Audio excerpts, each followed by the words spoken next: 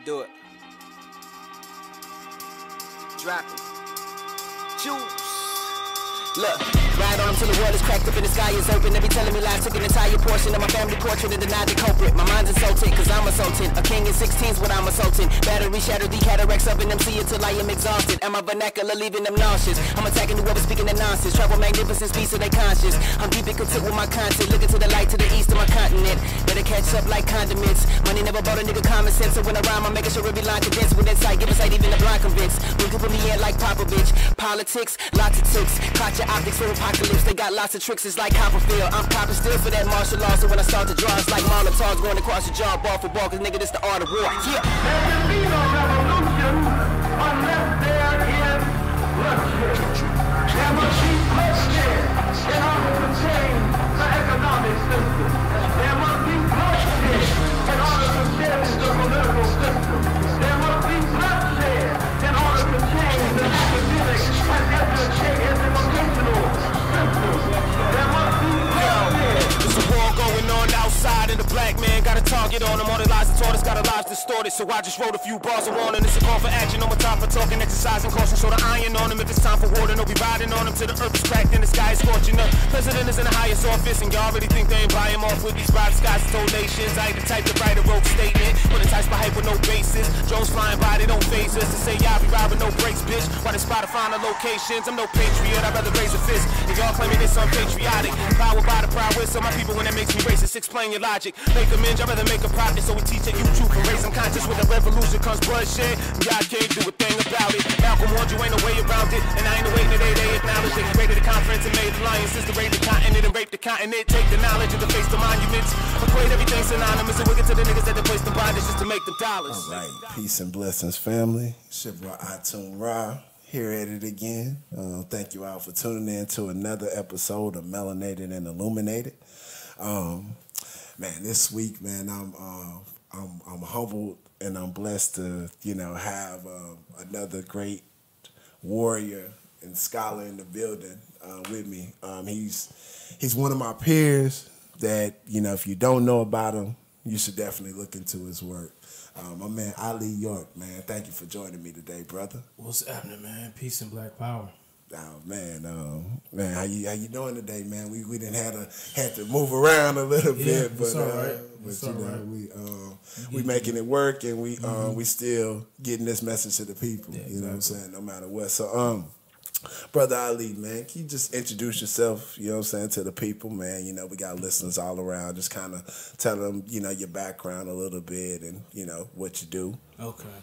Well, people usually, of course, know me from just being son of Dr. York. That's my biological father. So I was mentored by him for a good at least 2 years, and also mentored by his student teachers that he had already had before I even got into the information. So I came out of the Nuwaubian Nation.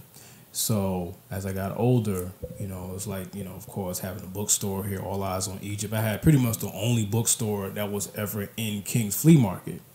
And so when I basically decided to leave the Nuwaubian Nation was when I pretty much decided to venture out on my own. So I pretty much have been teaching off and on, mostly consistent for like the past 11 years. Okay. Here in Houston. And so now it's just been about connecting also with Houston Uni Tribe and working with them. Absolutely. And then also continuing to just work. So now it's all about, for me, it's about African liberation through necessary information. And it's all about what is needed to basically dispel a lot of non-facts to deal with reality and where we need to move progressively as African people.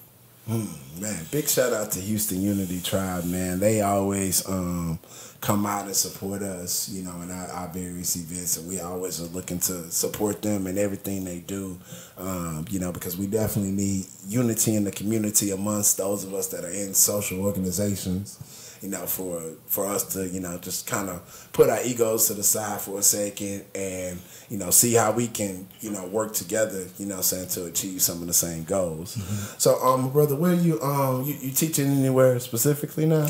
Well, what I've decided to do for right now is focus in, I stopped doing my conference calls because it was Science in the Wapo class for like 4 years. and I stopped them, and I decided to basically restructure it into 9 Mind Radio that I'll be starting back up next month. Okay. And 9 Mind Radio would be like a same thing conference call, same thing you do. Okay. Except it's like, because Science in the Wapo was basically encased in whatever was in the organization for the most part. Okay. So 9 Mind Radio is a different. It encompasses all types of stuff. I'm dealing with the news. I'm deciphering what's things that most people can't see, and I'm dealing with subjects. So it's everything. Like now, I'm able to basically move about without being okay. You using this name, but you not. You got to stay in this parameters. No parameters no more. So that's why I say 9 Mind, because dealing with 9 reasoning and 9 overstanding, to go into that realm of how you're able to overstand everything that you see from a whole different perspective now. Man, okay. Yeah, 9 Mind Radio. Okay, man, I'm gonna make sure I get my listeners to petition to give me a job over there, man. Get Ali, man. You know what I'm saying? So, man, you know, I'm like I said, I'm humbled to have you here today, man. You know, because one of the main reasons I want to bring you in is because there's been a lot of anti-science, anti-intellectual talk, you know what I'm saying, within our community, because, you know, you realize that people are waking up to the paradigm that we've been lied to our whole life. So, Right. you know, it's natural not to trust, you know what I'm saying, some of the information that you think comes from your oppressor. But, you know what I'm saying, the other part about it is people don't realize that a lot of people that we quote unquote give credit to, like Darwin and other people like that, these people studied under, you know what I'm saying, our African ancestors to get the knowledge that they got. You know, like when I learned that Darwin studied under John Edmonstone, who taught him, you know what I'm saying, taxonomy, and he was the one that kind of gave him the trinkets and clues to go do his so-called expedition that made this discovery or whatever that people had already kind of known. Right. You know, when you talk about that, everything on Earth is connected. You know what I'm saying? It all came from one, and it's all somehow in some way connected. When you talking about humans and the trees, or you know what I'm saying, humans and the grass, or the whatever. You know what I'm saying? And so, you know, what do you think about the whole movement of what I would call anti-intellectual, anti-science talk? You know? Yeah, and it's crazy because most of it comes down to ignorance of things you're not being critical of. Like a person you can't be anti-science, because that's like saying you're anti how you got here. That's like saying you're anti-procreation. You can't be anti, like for example, when people say they're anti-evolution, that's really weird because human beings evolve. I'm 35. I'm not 7-year-old anymore. Right. You evolve to get to a point. Right. You know what I'm saying? You evolve to get to a point. So that's a tell sign of how things have always been. Trees evolve.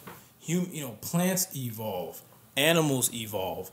So you can't be anti-science, because how do you decipher things logically and be critical if you don't use scientific method?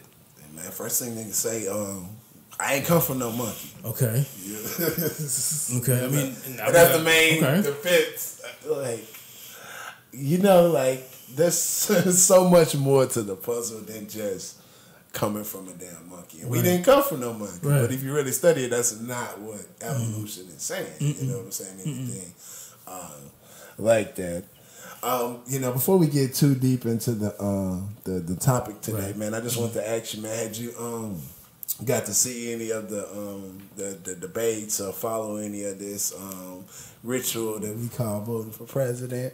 Oh gosh, I'm so unplugged to that. I just hear it and look at memes and laugh, because it's like you already know who's controlling it. So it's like, am I really gonna look at this just for giggles, man? It's funny because it's like you already know the outcome. It's like looking at professional wrestling. You already know what the outcome is. You pretty much have an idea of the situation. The thing is that my thing with the debates is this a way to get black people to truly wake up and understand that this is not for you? Like, this is just a thing to give you this false narrative that you're controlling this. Now, if you, the whole thing, even with Trump being as blatant racist as he is that enough to get you to say, wow, this is ridiculous? Is Clinton's statements enough that she's called you a super predator? Is that enough for it to leave you alone? That'd be my question. Has it been enough to say, you know what? Wow, this person really said this.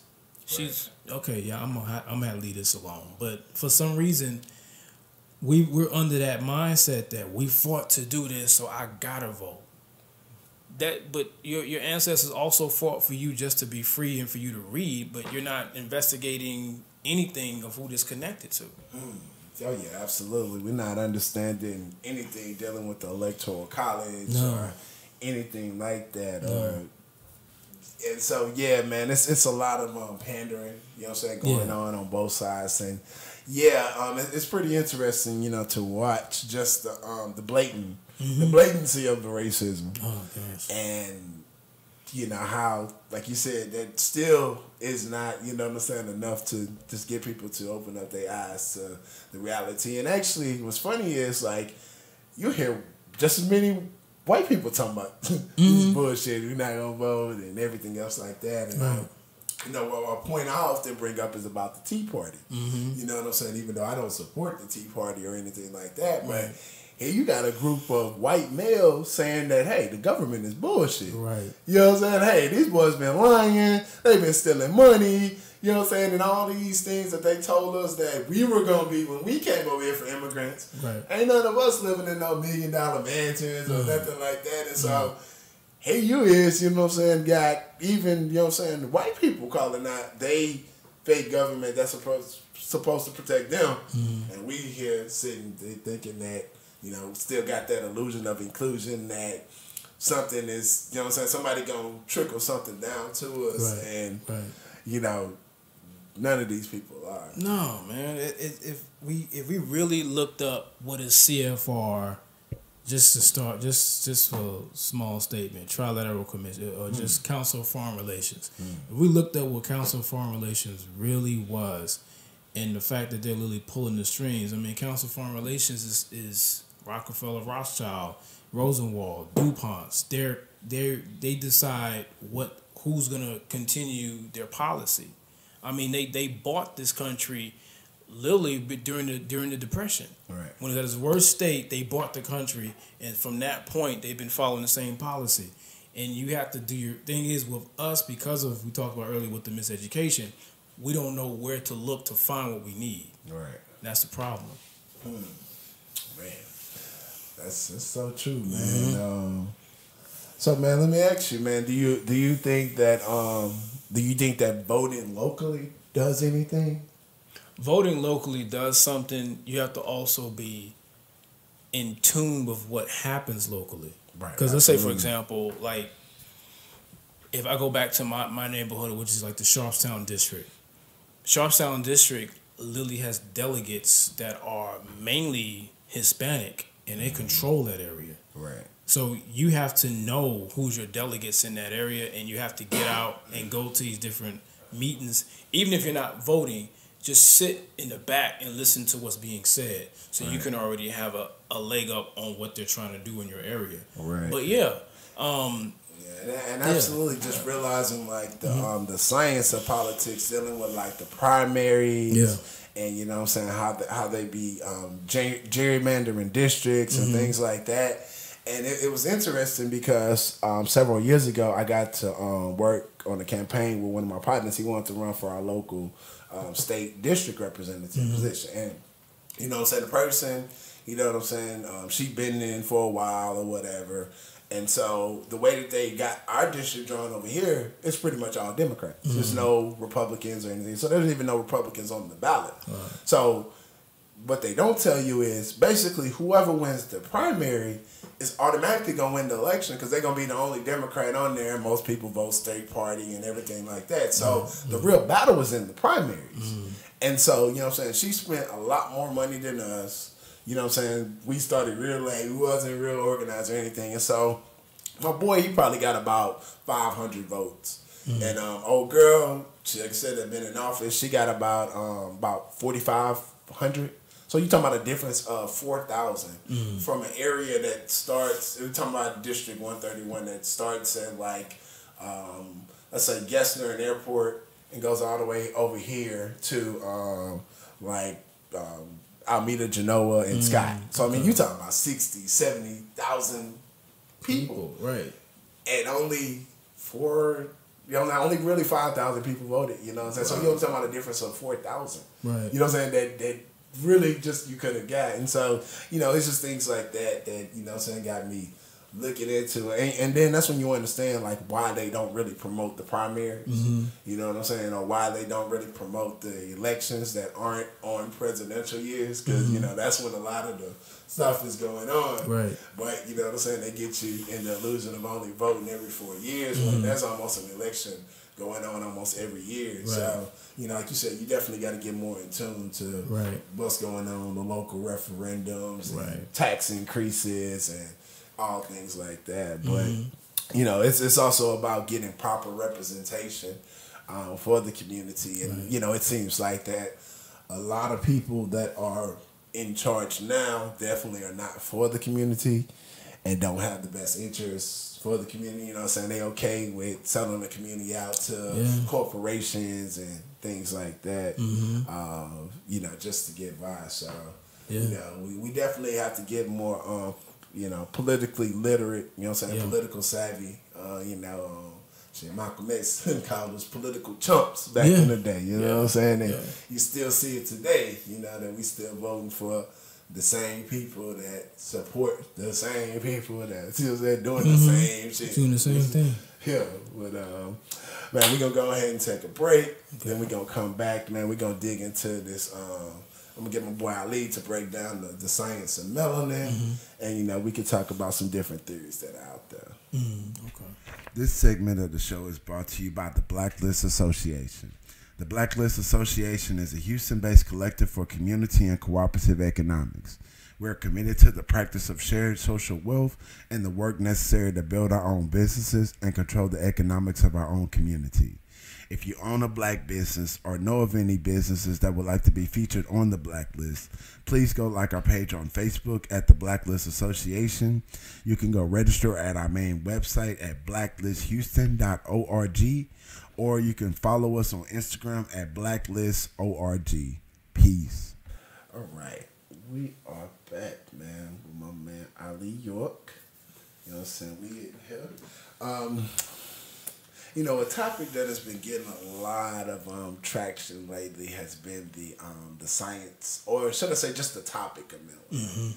You know what I'm saying? Because I really wouldn't say just the science, because I'm not seeing too much science behind it from some people. You know what I'm saying? Of course, you know, I know people like me and yourself, you know what I'm saying? We do some research, man. I've been going through this book right here. Is pretty interesting, The Science and Myth of Melanin by T. Owens Moore. You know what I'm saying? I think that was a book he wrote back in like 94 or whatever. So it's interesting, you know, just kind of dealing with the actual science, because I think that sometimes, like, those of us that are really into history kind of let our perceptions of history influence how we see everything. Yeah. You know what I'm saying? But when you start getting into the realm of science, you can't necessarily make generalizations without experiments and things like that. And then, I mean, once you experiment something, you know, you have to go with, you know what I'm saying, where the data leads you. You know what I'm saying? You can't allow your biases to, you know, change stuff. So, exactly. You know, could you just, you know, explain to the listeners on Melanated and Illuminated, you know what I'm saying, what is your view or concept of melanin?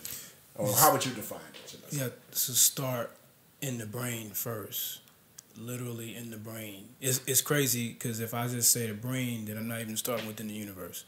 Because if I don't start in the universe, then I'm not even really starting with what melanin really is, because supreme blackness still is melanin.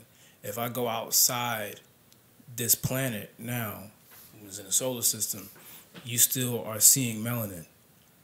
That's still every combination of all existing gases of nature creates what is pure melanin, and that's what you see in space. When you deal with the sun itself is a gaseous form that's perceived to be light, when it's nothing but energy that flickers at different speeds. That itself, in the purest form, if you see the sun, is blackness. So that is, again, is a big ball of melanin when it's in its purest form. Now, in terms of human beings, as I said before, the first place you have to start is the brain, because you're starting at the pineal gland, which is located in the hippocampus area of the brain. So what is known as brain melanin defines exactly what all other parts of the body is going to give, because neuromelanin is going to give off what nutrients or what parts of melanin is going to be given to your organs, to your hair, and as well as your intelligence, and as also your temperament. Because remember, neuromelanin also shapes exactly how you act. It shapes exactly if you're irrational, if you're rational, if you're able to control your emotions. That's why when we go back into time, as you said, how do we define, you can't let science and time kind of conflict. But it's funny because when you deal with inferences and how you look at Caucasians, or we call them white people today, you're looking at a group that's irrational naturally because of their lack of a pineal gland. So when you're dealing with brain melanin, that's why when you go and you look at Africans all over the world, you're literally seeing genius manifested. If you don't tamper with it, because us in America, we've been tampered with through slavery, disenfranchisement, poor education. So we're not even really being exactly who we're supposed to be. So you're starting from the brain melanin first, or what we will call would be to the pineal gland. And once you start to that point, you're dealing with organs, because there's melanin within your sperm. And what also enables Africans to basically produce as many children as they have is the amount of melanin in your system. When you have a deficiency in something, you're going to be deficient in whatever part that plays, especially even in organs. Because just say, for example, that's why when you deal with whites today or Europeans, every time you turn around, they have sicknesses that they constantly are carrying. They're dealing with not being able to produce at the amount that Africans do, but then they want to control people's population growth, because they want to keep everyone at the same level that they are, because they're not able to produce on that level. And that's just dealing with organ melanin. But then when you deal with skin melanin, which is the part that most people want to deal with, you're dealing with something that is not just at an epidermis level. The epidermis is what's called the melanocytes, and that's strengthened by the brain melanin. And what you see is determined by what's in the brain melanin. If the brain melanin is going to have a lack thereof, it's going to manifest itself in a transparency of skin in the melanocytes. The melanosomes is something that's responsible for the hair, because remember, melanin is also contained in the hair. It's also contained in the nails as well. How weak your nails are is determined by how much melanin you have in you. And then you have also euromelanin and pheomelanin. Euromelanin is dealing with the African. Pheomelanin is usually dealing with the Caucasian or the Asian on the planet, or the Oriental or the Chinese, or whatever or the Mongol, or whatever you want to call it. The EU is the dark melanin. Exactly. And the euromelanin, which is known as the black melanin, that is the first foundation of what is skin melanin. See, the main thing that we deal with, again, is skin melanin. So whatever you are is what is going to be genetic. So if you manifest yourself a certain way, that shows how strong your genetics are or how weak your genetics are. Genetics is the one thing that does not lie. You can people say numbers don't lie. You can lie on numbers, but whoever you are is going to manifest in your children, or is going to manifest in self. So that's the first thing, is that when you say melanin, everything in existence has it. But when you're dealing with the differentiation between blacks and Caucasians or Asians, because in reality now, when we find this new information about the Neanderthals, they're literally in the same group. The Asians and the whites or the Caucasians. Asians and Europeans are literally now in the same categorization, the same family in terms of racial or group, because they have the same origin in terms of what is their origin on the planet.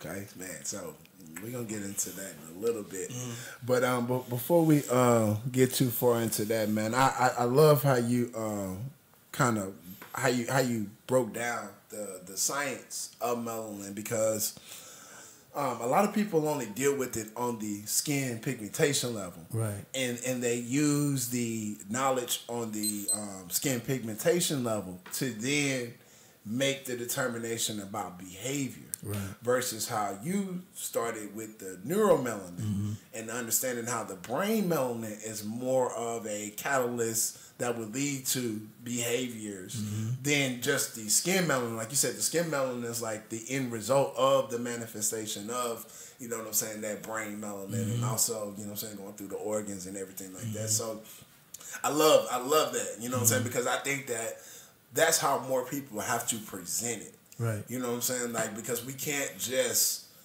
get caught up in on the skin level, because like you said, like that's the last level. You know what I'm saying? It starts, you know what I'm saying? Well, we know it starts in the cosmos to the sun, you know what I'm saying? But just on, you know what I'm saying, on the physical form, you know what I'm saying, it starts in the brain. Right. And then it all leads down from there. And so, yes, man, more power to that, man. Like that's yeah. I don't think I had anything else to say on that one, man. So, man, what you just was kind of building on. So, when we talk about Europeans or white people or anything else like that, you know, a lot of brothers say, you know what I'm saying, they don't come from us. You know what I'm saying, they're not different. But then, you know what I'm saying, we do say that we are the originals, you know what I'm saying?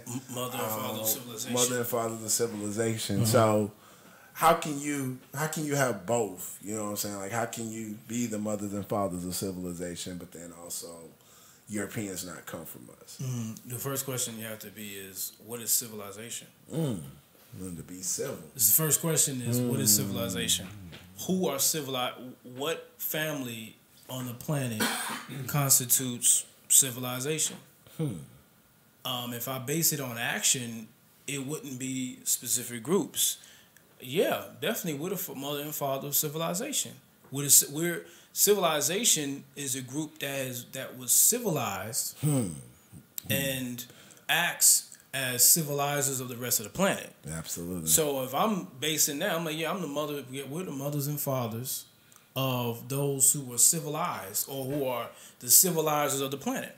Because a person who is civilized is a person who has to be civilized, or they were once in an uncivil state and brought to a civil state.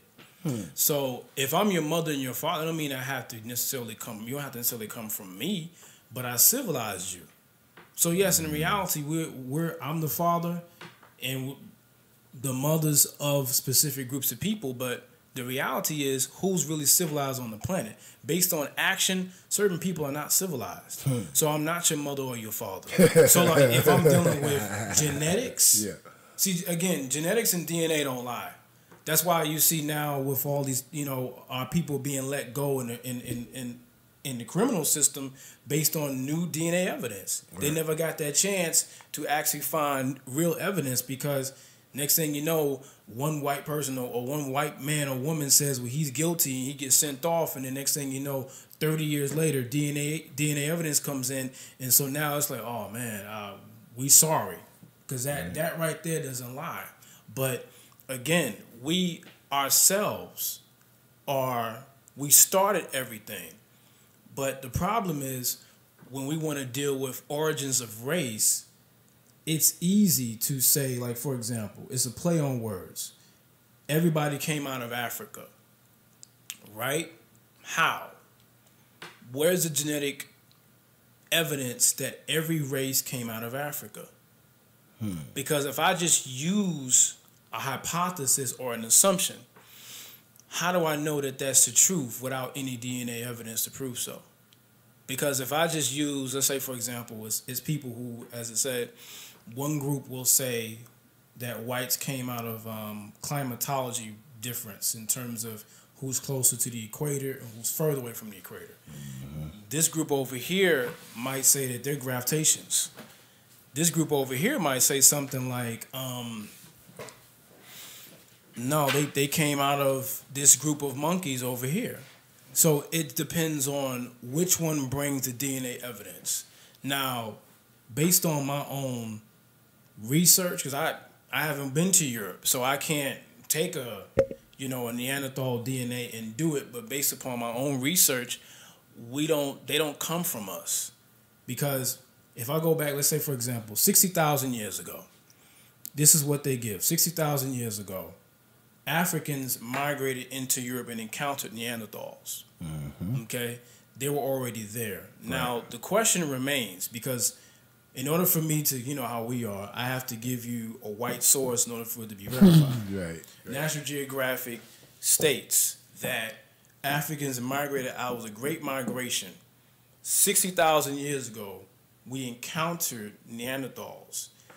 So you mean to tell me that there was no point where there was in ages, some people call it the Wormian Ice Age, where this group specifically, as they said, that was the Khoisan group that migrated into Europe, lost melanin, had to depigment themselves, and become albino.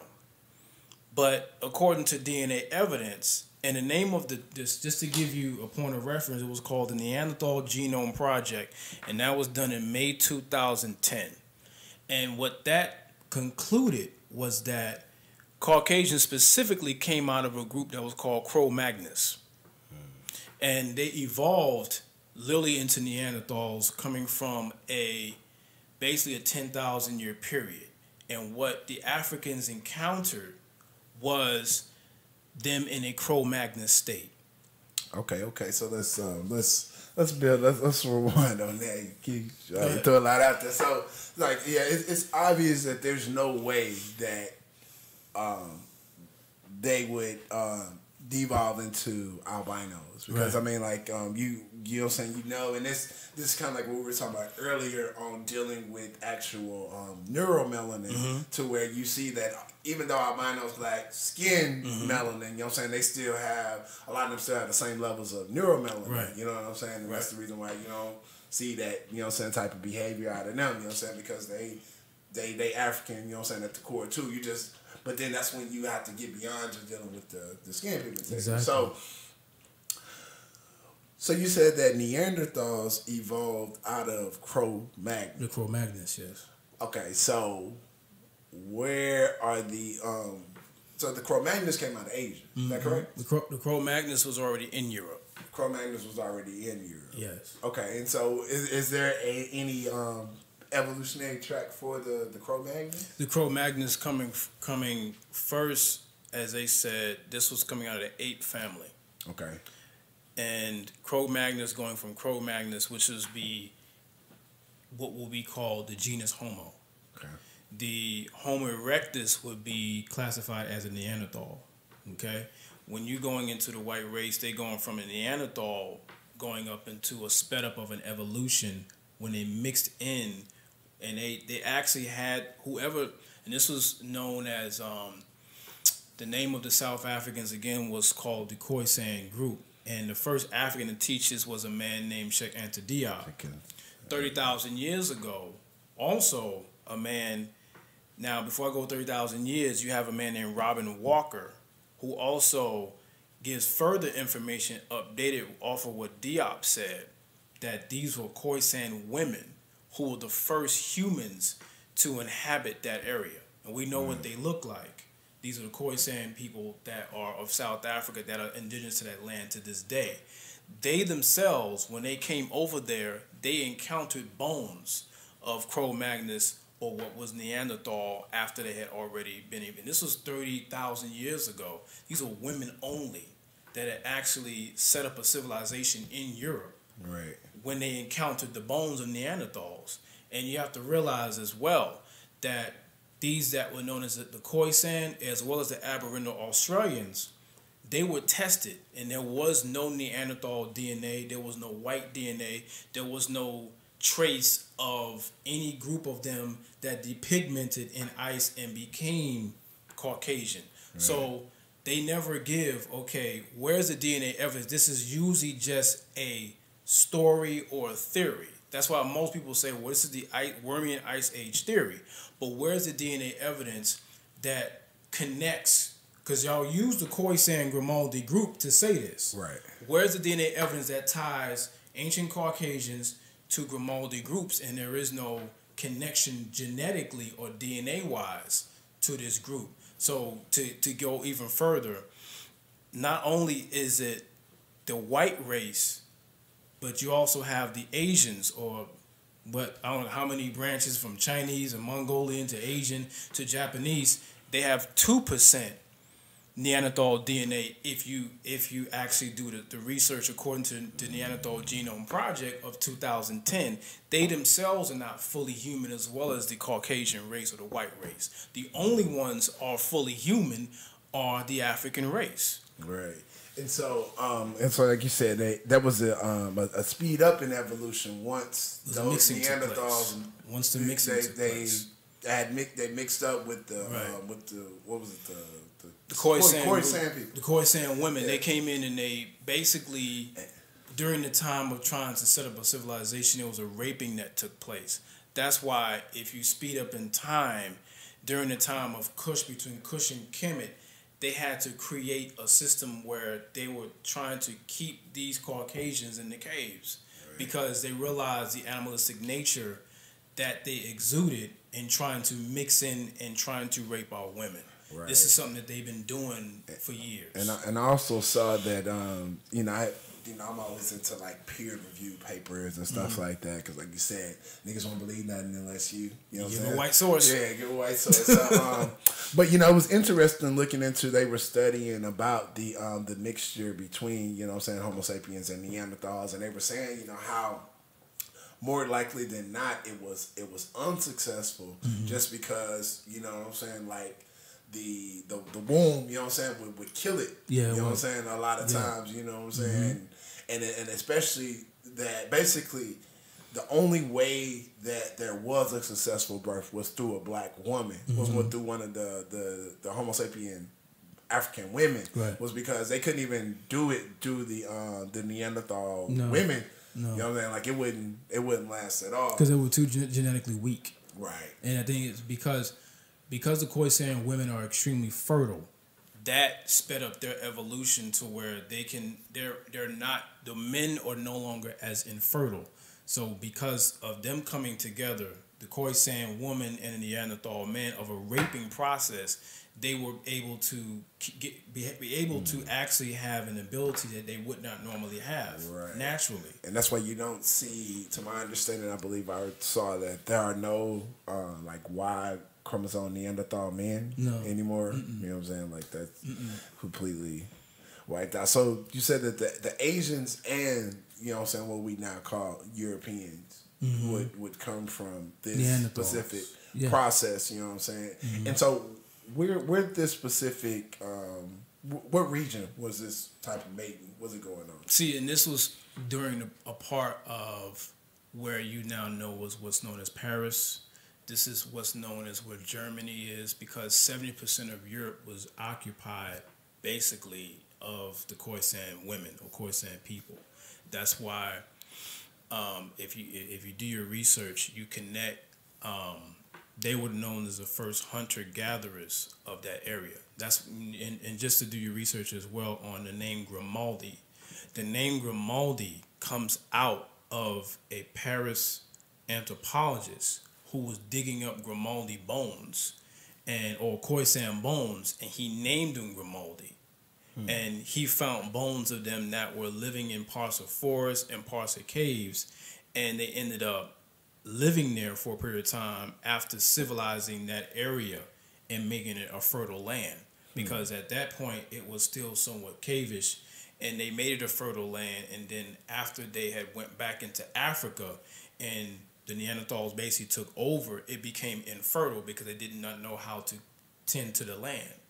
And so the thing is, even to this day, that's one of the main reasons why the Khoisans to this day do not go outside of their tribe when they marry. Male or females are not allowed.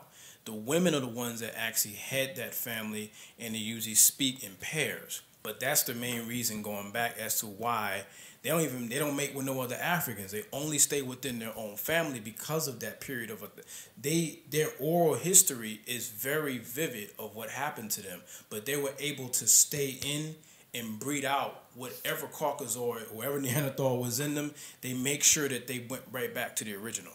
Right. Man, and so how long ago was this that the mixture between the Neanderthals and the Khoisan women? This had to have been between 30 to 60,000 years, and they say specifically it was around 50,000 years ago. Okay, so all right, so we got 50,000 years ago to where this mating process happened. Now, what you hear is, I hear a lot is that the what we would now call the European only evolved, what they say, 6,000 to 8,000 years ago. Right. So what was going on in between 50,000 years ago and 8,000 years ago that would lead to what we have today? Because, obviously there was a timeline that went on. Good question. It's a modern Caucasian. There's a difference between a Neanderthal and a modern Caucasian. Modern Caucasian is only 6,000 years old. When you're dealing with what they call now Nordic, the word is Nordic. When you get the Nordic people would be what a Neanderthal is. It's almost like a nickname. The Nordic people, they would be what would go beyond that 6,000 year period.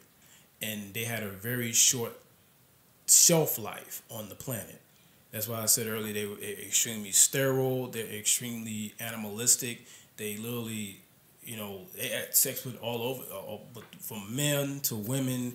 It wasn't even a name for what they were doing. It was just what they were doing. But when you want to go back to, let's say, they say between 10,000 and 6,000 years, you're dealing with a modern Caucasian male that was able to reproduce on his own with male and female, and able to formulate words. But prior to that, you're not even dealing with something that was even in the class of being a Homo sapien. But a Homo sapien white race is, again, nothing that has really been found until between the 6,000 and 10,000 year period. So that's what people don't differentiate between what is modern and what is something that is completely an animal chain group. Man, that's real interesting, man. So yeah, all of that was 50,000 years ago. So we got bones in Africa that go back millions. Years. So what species were they a part of? Because, obviously, this is way before, what I'm saying, even when we talk about the Khoisan women. Right, exactly. So when you talk about, let's say, like I always hear Lucy and things like that, what specific branch of the human tree was that? You got, depending on where you are on the planet, depending on where you are in Africa, because you can go back to, let's say, 17 million years. The pyramids of Giza are dated 17 million years. You got the Sphinx. I forget the correct term for the Sphinx. That's 10,500 years. That's relatively new. 17 million years, you're dealing with Kushite people. Kushite people, that's between what people call now Ethiopia. That's 17 million years. That's a group that is considered to be what they want to call pygmies. 17 million years, or the Danig. Wait, hold on. Go ahead. So you just said the pyramids? 17 million years. Pyramids are 17 million 17 million years old. Wait. It's the first time over here. Yeah. Right. So, house, right? You know what I'm saying? Because like one thing is like I've heard, that the Sphinx came before the pyramid. Right. And we were just talking about it, Giza, because of course we know that those weren't even the first ones, right? No, they're not. Right. All right. So how do we get? Well, should I say, what evidence do we have to go off of the show? 17 million. Because you're talking A long time. Because, I mean, you know, most things I hear is like, you know, 10,000, you know what I'm saying, even 50,000. But 17 million. 17 million.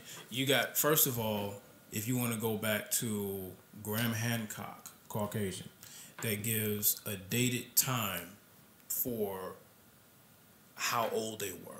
Because the first step that he went was he compared it with the Sphinx. Okay. And he superseded the time period of the Sphinx. Because you got to realize that area of the Nile was a fertile grassland at one point. And now it's, of course, sand. So something to get to that point that he dated takes millions of years to do. It's the same thing as, let's say, for example, weathering. That literally, if you look at the Giza pyramids, you don't see much of a design. You see a weathered group, a weathered piece of monument, stele. That's over 100,000 year process to do, because that's weathering that just ripples effect. So you gotta realize also the person that they give that type of reference to in terms of the pyramids of Giza is Khufu or Cheops. Okay. But he didn't build it; he renovated it. So if a person if he goes back that far and just renovating something, then automatically you're going to give it. When was that he renovated it? That was, I can't even remember the date of that. But the one thing we do know for sure that he was not the builder of it. God, just the estimated time frame. How long ago? It had to have been at least about 15 to 20,000 years within the BCE period. And he renovated. Yeah, he ain't built. That was a renovation. Because remember, you got, Khufu, Khafre, he named the rest of them after his two sons. But that's not even, you got to realize, when you go into thousands, that's just it's relatively new for an African person. Because it's like, for example, the Uganda. We have yet to really touch the Uganda group of people. We skip over Kush, where most of the rulers were female. Go back and referring again to Robin Walker's book, When We Ruled, most of the rulers, if not all of them, in Kush were female. When you step into Kemet, which is literally a start of a 6,000 year period, still relatively new. Right. It's crazy. It sounds crazy because I'm talking about thousands, but it's still new compared to how far back we go.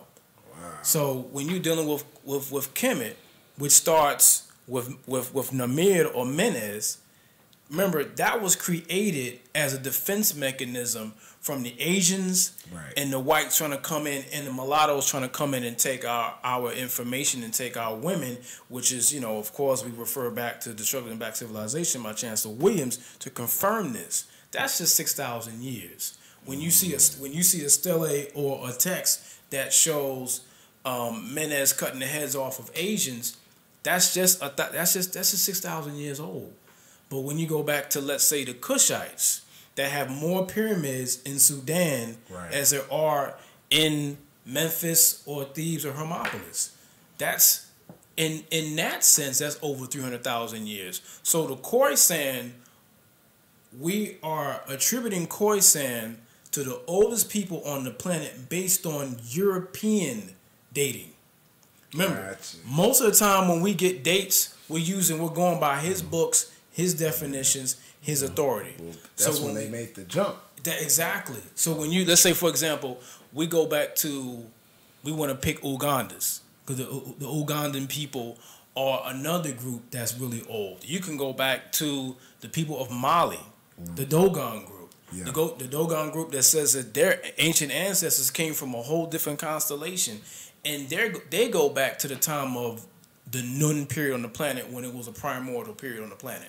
And that's over at least 17 to 20 million years old. You got to realize there's no real date for us. Most of the time when we give dates, we're going by Roman calendar, we're going by the Jewish calendar, Islamic calendar. So they don't overlap even make and any mix. damn sense. You talking about going and counting back. Like, who said that this is zero? You know what I'm saying? Then that's beast. Yeah. You know what I'm saying? So, yeah. Absolutely, man. That's, so, how long ago would you give the first African civilization? It's literally Because when you say civilization, again, that's a really tricky word of civilization, because a civilized, not to play semantic games at all. Yeah, no. Break it down. But civilization itself means a group that was once in an uncivil state and brought to a civil. I mean, I civilized you. It's like getting a dog, and you domesticate the dog. We're never civilized people.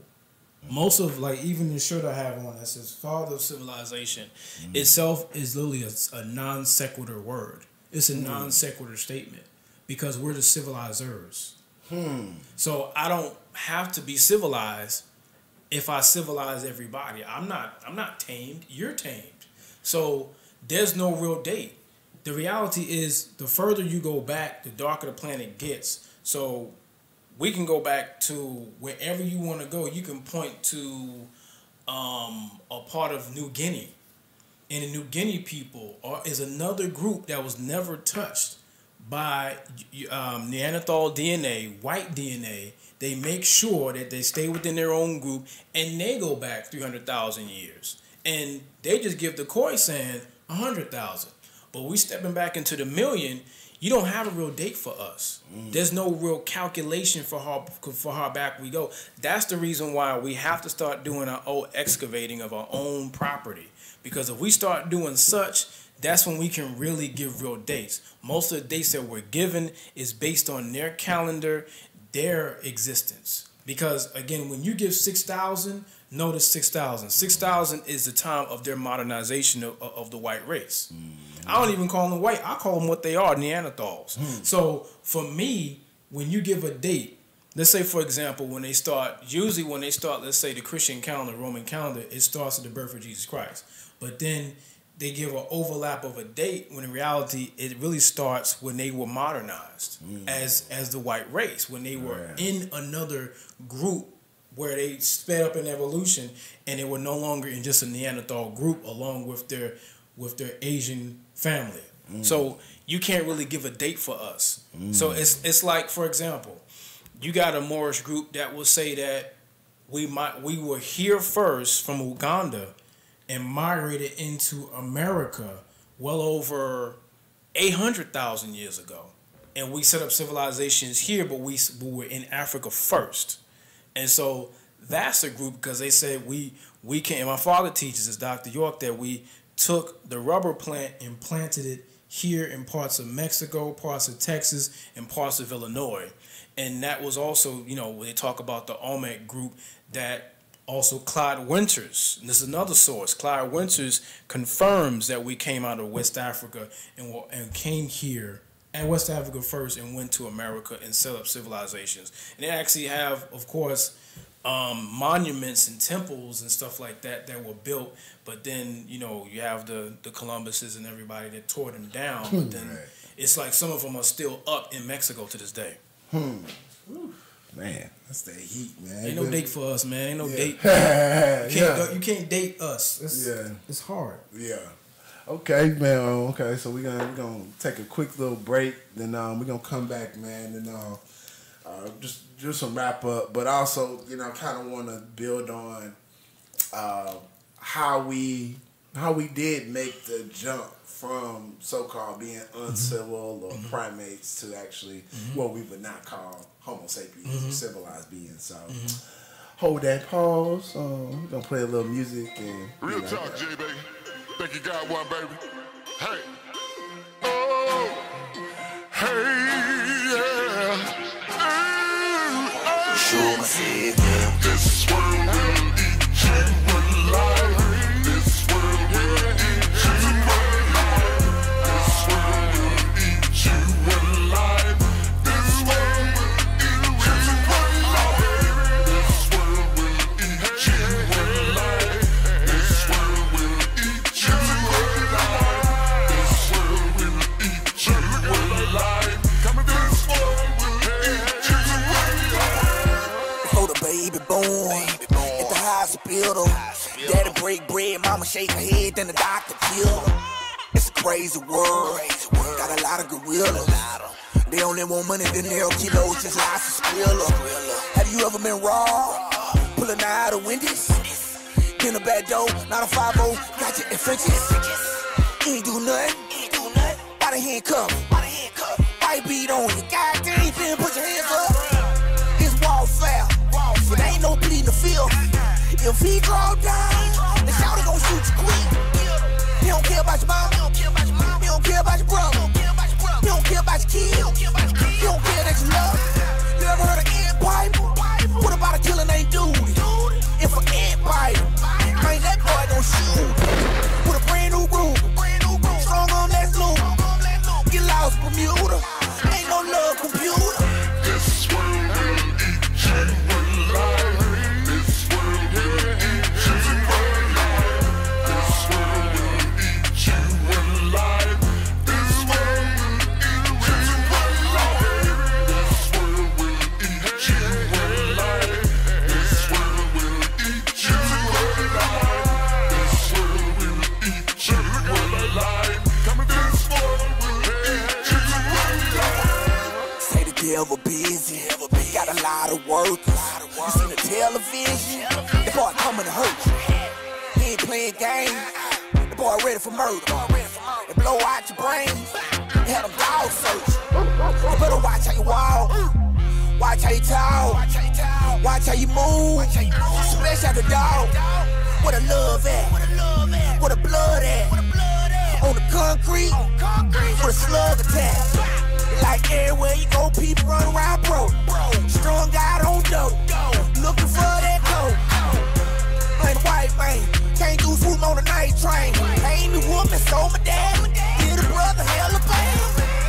You seen the movies, diamonds and rubies, showing love. It's kind of consuming.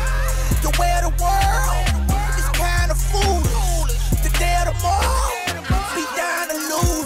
This world will eat you alive. This world will eat you alive.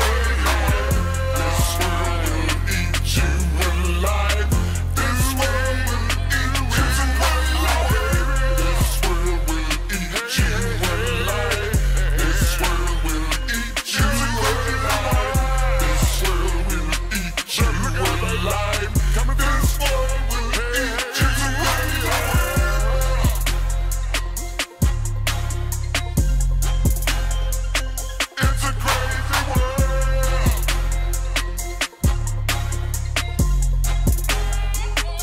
crazy world. It's a crazy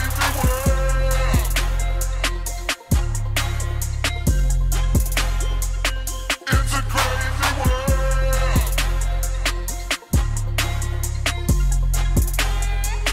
It's a crazy world. He was saying that the reason why they push the Khoisan so much is because of their lighter skin tone.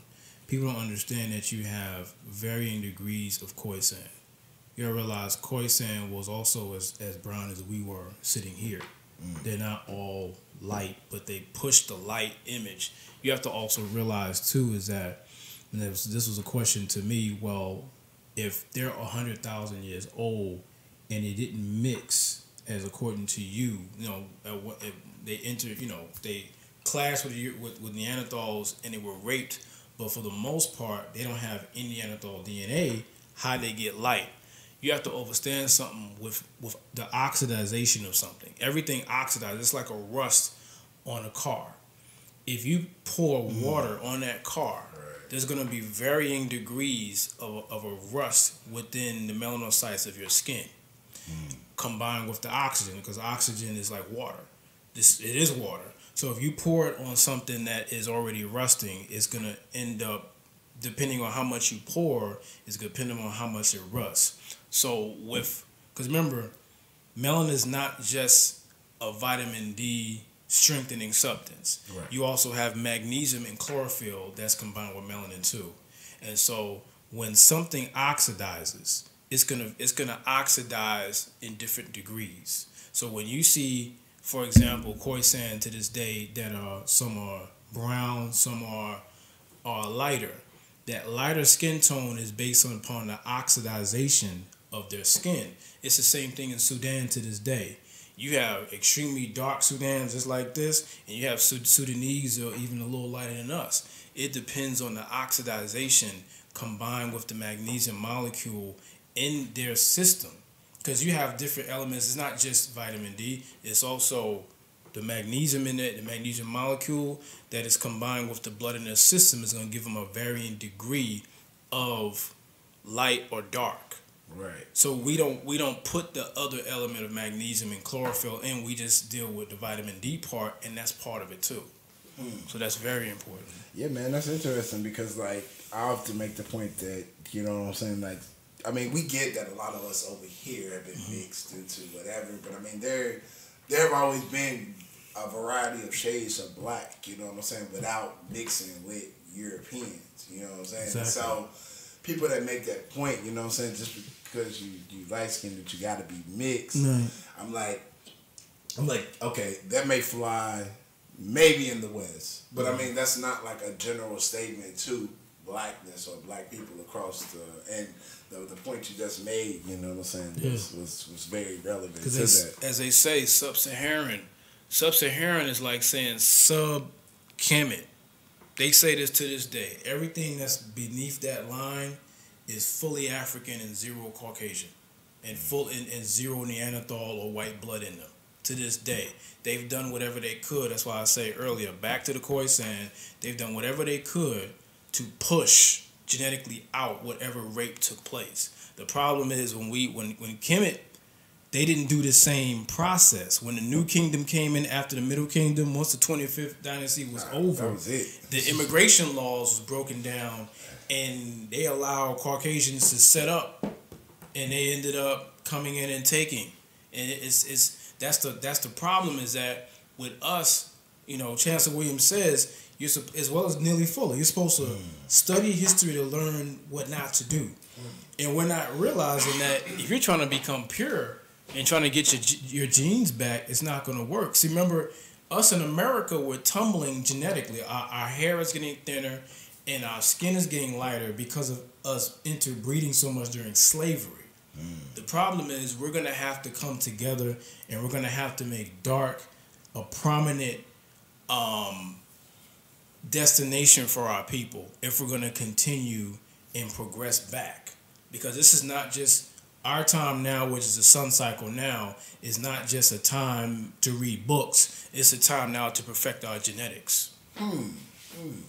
So, man, what solutions would you give on how we could...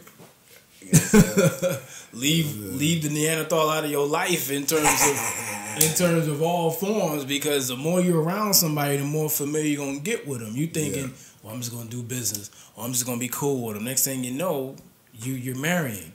So we got to get to a point where we are amongst Africans only, and we strengthening ourselves, because the more we're around ourselves, like to this day. I could have a child by a woman darker than me, and it can come out light because of how we've tumbled so much, because of so much raping and interbreeding and slavery. But even that happens, you still have to teach that child. You're gonna take a person from this dark group, and you're gonna have to mix, and you're gonna have to do whatever you can to strengthen them back, so it will no longer be a tumble. It's gonna be a progress. It's gonna be a climb. It's crazy because you got the Australians, when the Europeans came into Australia, they bred out a whole stock of them. Right. And I think it was a movie, I forgot the whole name, but it was called Rabbit Proof Fence. Rabbit Proof Fence is a whole story about how they took Australians that were dark, extremely strong, not eat the hair, and basically bred them. They took a white person, had a child, each child, until they completely bred them out of existence. Man, I read an article on how like they kind of did the same thing in like Brazil, Puerto Rico, Colombia. That's kind of like a common tactic, and that's the reason why like you look that even today, you know what I'm saying, this weird people mentally are actually have been trying to move towards being lighter, you know what I'm saying, like. And trying to, you know what I'm saying, get the yellow bone and, you know what I'm saying, everything else like that. You know, not want to talk to anybody that's, you know what I'm saying, dark skinned. So, you know, that's interesting. You know, like you said, like when we kind of assimilate within different cultures, we definitely do take on their mentality. Exactly. And I get how people argue from a principle standpoint that cannot be a bad thing, because if you assimilate into the right culture, then it can be something that's beneficial to you, just like how on multiple occasions Europeans have assimilated within African culture and they have elevated themselves. And so I get it, from the principle argument of that, but at the same time, the practical situation is that we have assimilated into a culture that promotes negativity, violence, over-sexualization, a lot of confusion and things like that. And so, we're assimilating into cultures that are not beneficial to our existence, you know what I'm saying? And have only shown, to be consistently negative for us. And the more that we actually move away from it, you know what I'm saying, the better, we actually become, mentally, physically, and just all around. Another thing I want to talk on. So we started with the whole conversation around evolution. Right. You know what I'm saying? And so, you always hear that we had a common ancestor, you know what I'm saying, because with other primates and things like that. And I mean, when you understand evolution, you're talking about natural selection. You're talking about environmental pressures and things like that may make different species evolve a different way than others based on need and things like that. So, what can you say about what made that specific species separate like we see it today? Was it just environmental pressures, or was it, something Which else? species you're talking about? Well, I mean, I guess what species would you call, and I guess I used to use species in quotations. Okay. But what species would you say is the quote unquote common ancestor between I guess humans and apes and stuff like that? Well, the common group in terms of us as African people would be the Homo sapien, or what they call Homo sapiens sapien. In terms of whites and Asians, or Europeans and Asians, they would still, because they're not fully Homo sapien, they would be still a part of that Neanderthal group that is still trying to evolve. They're not even fully there. Remember, the European is still just 96% human being based on DNA evidence. The other 4% is Neanderthal. The Asians are 2% Neanderthal and 98% human being. They would be related. They would be the most related group to each other because they have the same DNA ancestors of Neanderthals. So you're dealing with, let's say, for example, you take the Latino. Latino literally is a group of so many different groups that, depending on the region, from whether Cuban, from Cuba to Puerto Rico to Haiti to Panama, you're dealing with the majority of 65% is African people. The further deep you go in that area. Yeah, but I see numbers higher than that. Yeah, especially in parts of Panama. In parts of Haiti, most of Haiti is 95%.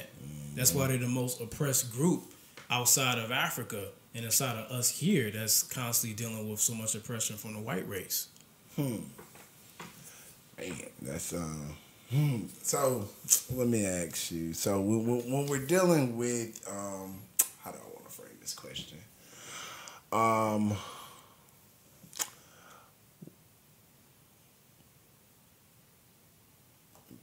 Yeah, sorry. I drew a blank on that one. It's okay. I was thinking too hard. I missed it. But even with hirsutism, I help you remember that the question again. The missing part, if you go back to the chart, they always use this pyramid text where they show the racial chart in Kemet, where they show the darkest to, like, they got the Nubian, those of Kemet, and those that were of European descent. They came in, they were either Asian or they just came out of the Caucasoid Mountains. The first one, if you look close enough, the darkest one didn't have any hair. The only thing you saw was a wig they were using. Notice that. The further you go back to the Old Kingdom, they had to use prosthetic like beards and wigs. Why would they have to do this if they already had hair in the first place?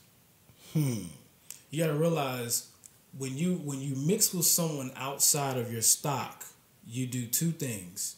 You regress yourself and you progress them. See, when we deal with Dr. Welsing's information about racism and white supremacy and we genetically eliminate them when they have a brown child, the other side to that is what happens to our genetics. We lose potency because we mix in with whites. See, when you deal with something called hirsutism, which is a Neanderthal white trait, that is an abundance of hair on your body. Right. You see that. You inherit that trait. But you got to realize the original African didn't have any hair. Notice, if you look at most Africans, when you go further and further, the darker they are, whether they blue, black, or purple, or whatever, black, they barely have hair on their body. But the further Caucasian you are, you see the most hair. Right. So that tumbling shows the fact that once we mix, we begin to start attributing an abundance of hair. So we had to groom ourselves a certain way. We had to get haircuts. We had to get beard trims. We had to do all types of things.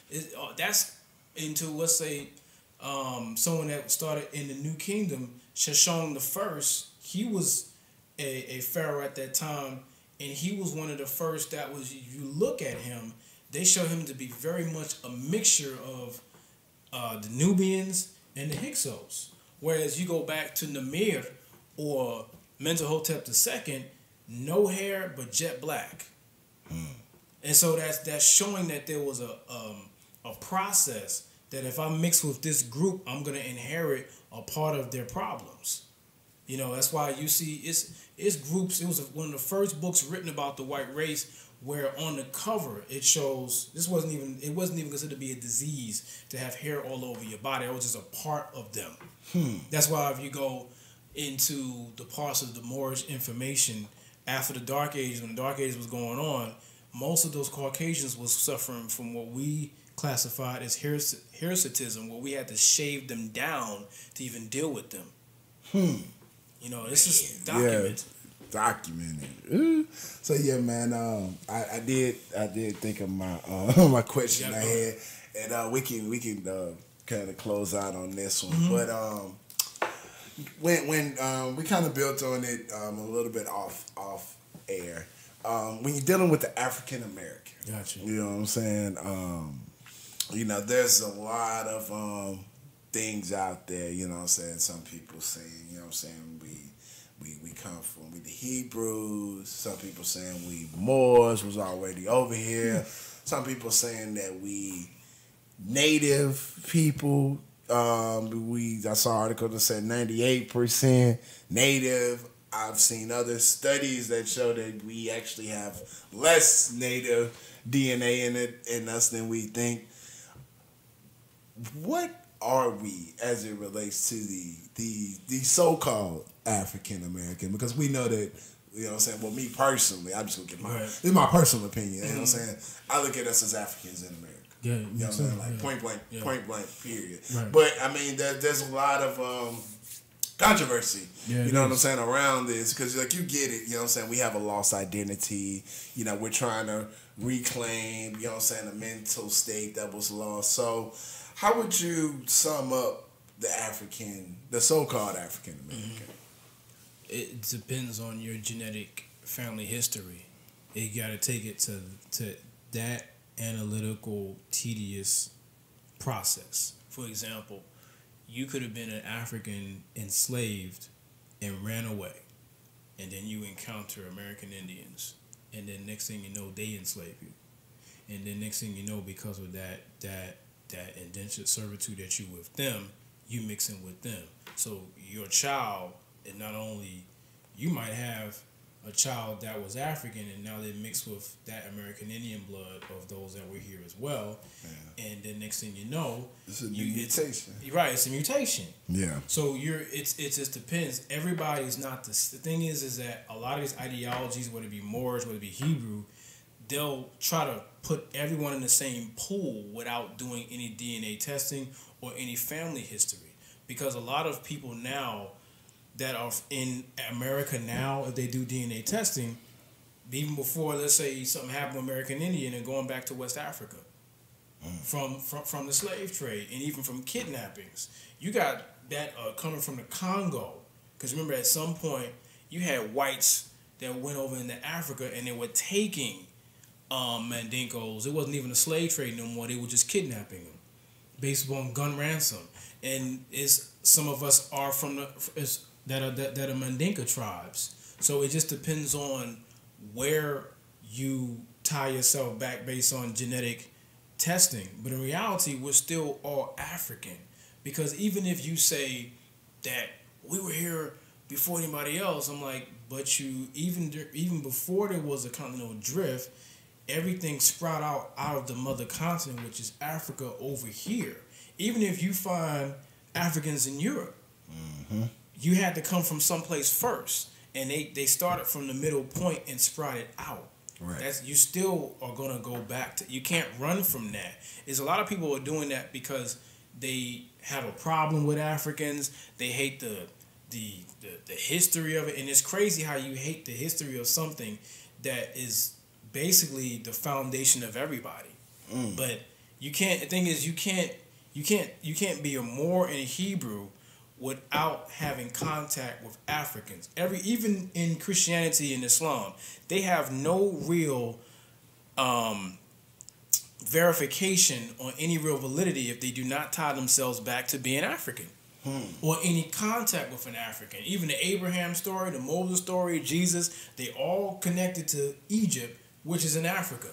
But you're saying that they did something bad, but you're the ones that had connections to them.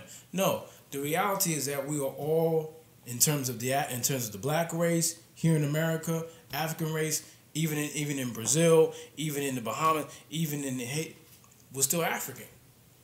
Yeah, it's still you can't escape it because you just don't want to. I don't want to.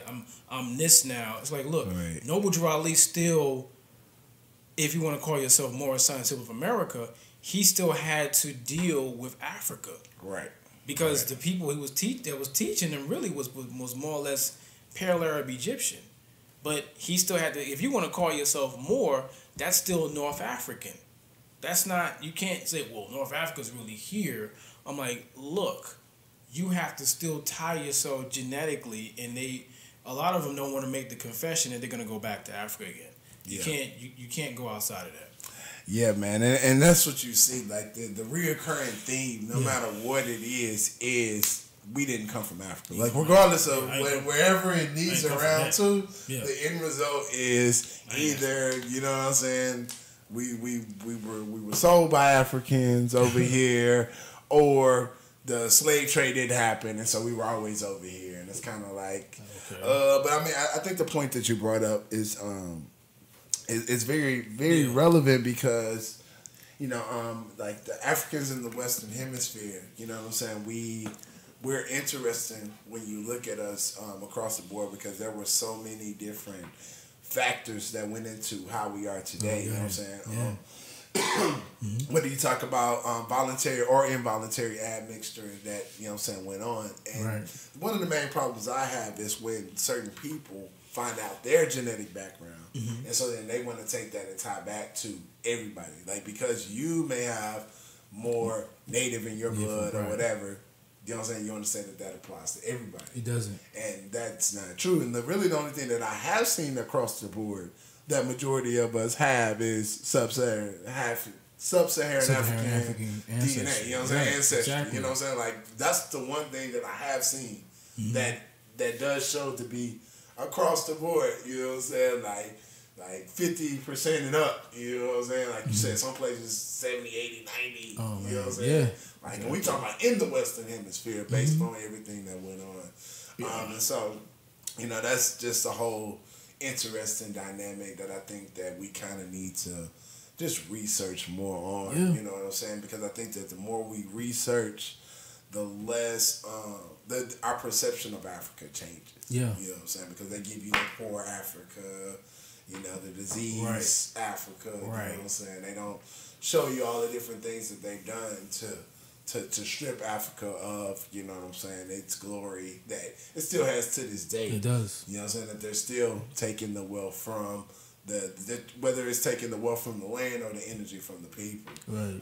You know, you see all that going on. Yeah.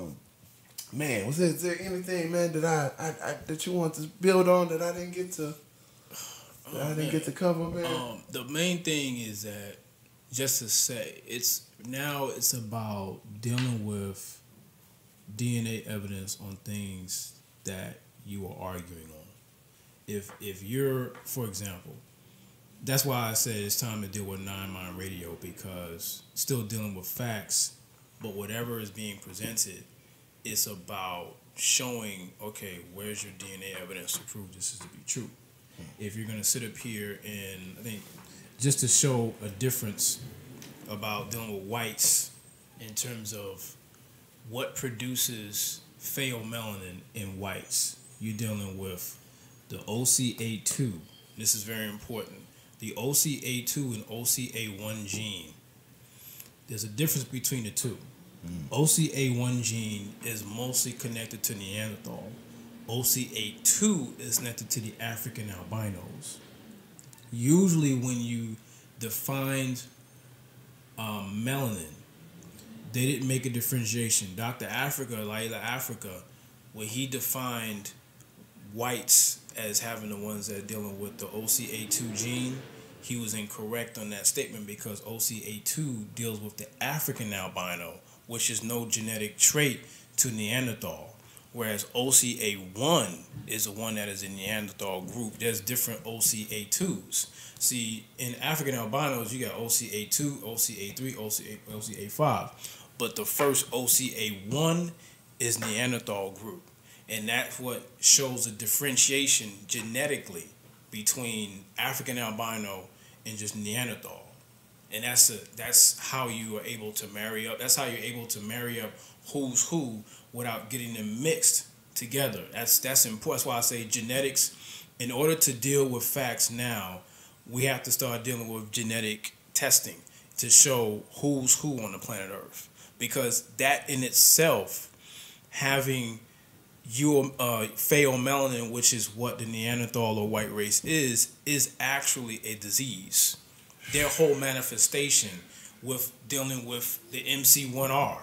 MC1R is red hair, yellow hair, and deficiency in protein, which creates the gray hairs that you see. That is MC1R genetics. That is a disease. This is genetics. I'm not just making these abbreviations and acronyms up. Yeah. This is, if you do this genetic testing, you realize whites don't like to be analyzed. They've been analyzing black people for so long that they're able to say what we are with this, with that. That's why when I looked up, for example, before I, going even further, when I looked up Iceman's Inheritance by Michael Bradley, he starts off going into phrenology in terms of the skulls and the different sizes. And that's what they did with Johann Blumenbach. And that's how they put us in these, these racial categories of who's the smartest and who's the dumbest. But the crazy thing about it is, when we keep using the Khoisan as a example, the further the women had extremely small heads, but they were the most advanced at the time on the planet in terms of technology. See, we define technology by computers and iPhones and cell phones, those other stuff. But in terms of technology and language, those women were the most advanced on the planet in terms of mother mitochondria DNA. So that's important. So I want to leave with doing genetic testing. DNA evidence is where we're gonna get who's who on the planet Earth to show, like, look, you didn't come from me. You are your own Cro-Magnus, genus Homo, species evolution. And us over here are the ones that we kept. Because another thing with the Khoisan, their language is extremely technical to even define. That's why when the whites to this day, National Geographic, come in and try to excavate their land, they can't speak to them. They have to basically film them from a distance. Because their group, they make sure like, no, you're not going to learn our language. That's something that even us here today have to learn how to do, which is incorporate a language that's in our frequency so that we can push white interference away from our culture. That's important, man. You can't come to a awakening of African culture, but you keep bringing in the Europeans who took it from you. So true, man. So true. It's crazy. Woo. Man. Lee always come with that heat, man. Hey, man, what can the people, you know what I'm saying, follow more of your work, you know what I'm saying, or get in contact with you? All right, so what I'm be doing is in Non-Mind Radio, I'm starting that in a month. So I get people to stay tuned on me. If you find me on Facebook, just under Ali York, you know it's me when I got the hat on that says Ali York, that's me. And stay with me because matter of fact, I'm gonna give the conference call information now. Because it's actually, I'm gonna start it, it's gonna be a month from now. It's gonna be the end of October, that last Wednesday of October. And the number of it is 641-715-3272, and the passcode will be it's gonna be 706344#, and it's gonna be every Wednesday night for those that are here in Houston, 7 p.m. and those that are gonna be on the East Coast, gonna be 8 p.m. But that's if you want to stay in contact with me. I'm on Instagram, Ali York 9, Ali_York 9, and then on Facebook it's Ali York. So just stay tuned, man. Yeah, man. And as even YouTube, Ali York as well. Yeah, man. For man doing big things, man. Like I said again, I appreciate you coming out, man. Chilling with your boy, man. Man. Before I get out of here, man, just remember that Wade Noble says the essence of power is the ability to define someone's reality and make them live according to that definition as though it was the definition of their own choosing. Who has the power over your life, and how are you using your power to transform your life? Until next time, peace. Look like a million fireflies saying we shall overcome. Give us freedom now. Freedom now. Hear the people shout. We shall overcome. Give us freedom now. In the end, it's our ideals, our values. Values that drive our citizens still. Time and again, they lend a hand to their neighbors and give back to their country. They take pride in their labor. They're generous in spirit. Money and the power, answers in the questions, fools in the genius, devils in the blessings, mind over matter, rebels in the lessons, faith in the religion, priest in the confessions. We whatever's left, and I just say we keep it stepping. I used to vote left, now I'm looking for progression. Congress obsessed with the recession. Goal is oppression, and it's met by our aggression. Giving the impression our profession is gaining worldly possessions. Obsession with regression like we were never professors. I'm a nutty professor, put lighters into the sky just so you can see the truth. This ain't the time for discretion. They giving and repossessing like you can never possess it. I'm telling you, claim and aim at whoever trying to depress you. I'm impressed with the joy. Now go on, put your lighters in the sky and make these people ask you why. What's up? What's up? What's up? Lighters in the sky look like a million fireflies saying we shall overcome. Give us freedom now. Freedom now. Hear the people shout. We shall overcome. Give us freedom No now. justice, no peace. Till my people free, gotta break the mental bondage caused by slavery. Then they gave us Jim Crow, not a prison system. If that don't work, then they gotta Willie Lynch. I'm waking up every day trying to be the change, lighting up my chakras on another astral plane. Gotta visit metaphysics if you really wanna get it. Then you really can adhere to what your spirit can exhibit. Gotta take it back to Kemet, 600 BC. Since then, under siege, now my people can't breathe. Gotta know history, Stop chasing wealth. All the money means nothing with no knowledge of self. Ignorance is bliss till you coughing up blood. Police justify murder by calling us thugs. Turn off the TV, learn the truth about politics. Cause the media is the fourth branch of government. Lighters in the sky look like a million fireflies. The only thing worse than physical slavery is mental slavery. We want freedom now. Yeah, it's Ron A. I'm back, baby. And it ain't cook crack, you know what I'm saying? We talking about real knowledge. Fuck with me. Give us freedom or give us death. Awaken this generation, cause the last few slept. Revolution's the resolution for this cricket constitution and institutions that paralyzed our youth, leaving them euthanized. Treacherous truth, they lies, interpret our truth and rise. Cars, clothes, and chains claim you living, nigga, are you alive? They telling you Kutta's lies, claiming that he was crucified. Give a blind eye to the genocide. Can you please tell us for whom he died? Listen. See, Massa beat the slave, gave him his language and religion. And Massa was a Christian. Believe him if you want, I'ma stay true to this mission. You heard it, cattle follow religion straight to your lynching.